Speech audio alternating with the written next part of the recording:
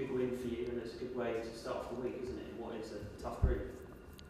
Yeah, surprising actually. I played pretty well.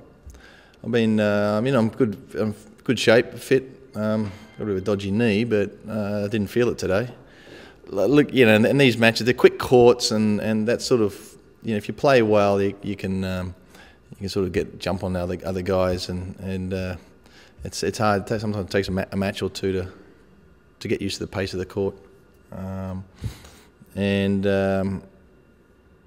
you know, I had a bit of trouble getting Richard's serve back, but the flip side was that he had trouble getting my serve back as well, and I volleyed well. So, you know, it was. I thought it was a pretty good match actually, considering, you know, first up, sometimes those matches can be pretty boring.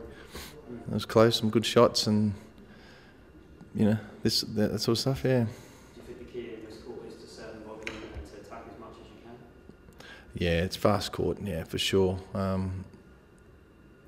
You know, yeah, I think if you return well, you need to return well.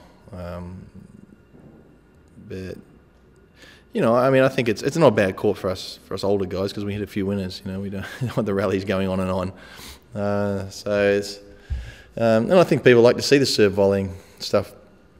You know, we don't see a lot of it on the circuit these days.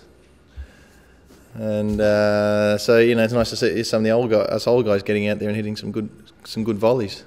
I mean, it gets a bit boring if it's just serving, but it's not always the case.